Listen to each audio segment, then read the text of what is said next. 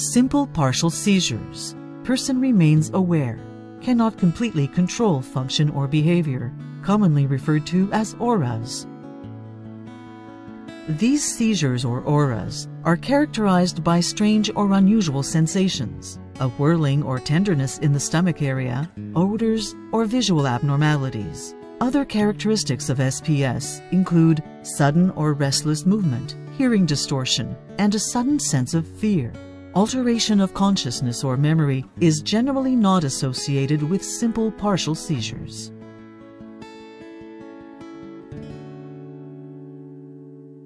Complex partial seizures. Person experiences impaired consciousness, cannot completely control function or behavior. Complex partial seizures are often preceded by an aura. Auras are not unconscious acts. They are the funny smells, tastes, déjà vu, fear, and many other conscious warnings patients may experience. They are often identified by the manifestation of complicated motor and sensory action. There may be some change in consciousness or memory.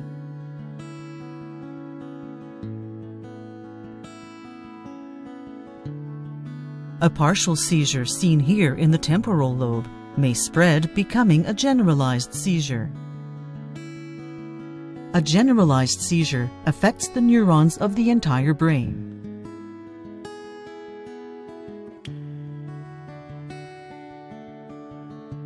A generalized convulsion occurring in two phases. Tonic phase, stiffening of the muscles, the person loses consciousness and falls as the body grows rigid.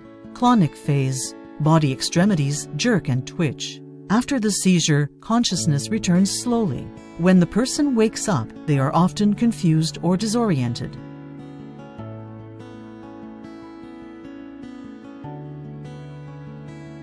Characterized by a complete loss of awareness.